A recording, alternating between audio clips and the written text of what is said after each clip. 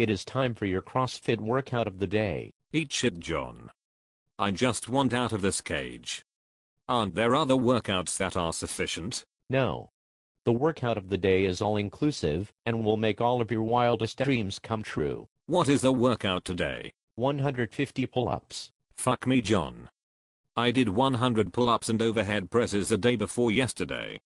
My shoulders feel like my asshole after 14 Alaskan Amber Ales and $15 worth of Taco Bell. A burning asshole and runny stool is a small price to pay for the satisfaction of knowing you are an integral part of the most important group in the world. More like a group that was too fucking stupid and inept to come up with their own workouts, thus they began pulling exercises out of a circus top hat. How did you know about the top hat?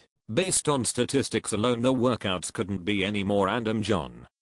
By the way, what if someone could not perform pull-ups? Our workouts are 100% scalable to any fat ass on earth. You would then perform jumping pull-ups. Some people cannot jump. Then those people would be broken away from the herd, lose their jobs, and be ground into dog food or sent to a glue factory. So because you are unable to customize workouts based upon someone's physical needs and limitations, you are helping fit people become fitter, and the people that need help are left behind? No, that's not it at all. We just don't like fat people. And CrossFitting is a way for us to have an excuse to never really being great at anything, because we are kind of average at everything anyway. What's that over there? Where? I don't see it. It's your pride and leadership detached from your body, you douchebag. Have some respect for yourself. Oh fuck me. What the fuck is wrong with you? It's just Uncle Rabdo from my workout of the day. It's a badge of honor. I've got your badge of honor right here.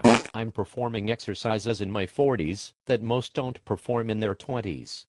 The squat, deadlift, power cleans, and I'm also doing muscle ups. You are in your 40s and you started working out consistently. You are excited for everyone else because it took a gigantic group of douchebags to convince you to work out every day. Congratulations on being a sheep. You won't understand until you take the leap of faith. All of this can be yours. Fuck you, John. I don't want your Kool-Aid. I just want to perform the workouts that have made and kept me a better athlete than yourself. But what was your time on Fran last week? Who the fuck is Fran? Fran is a workout of the day. Has Fran helped you to not throw a football like a girl, John? I didn't think so, you Peter Pumper. So are you going to let me out of this cage or not, John? Not until you promise to do the workout of the day. Fuck it. Fine, let's do some more pull-ups. Take me to your leader and I'll show you how to fuck Fran on the way there.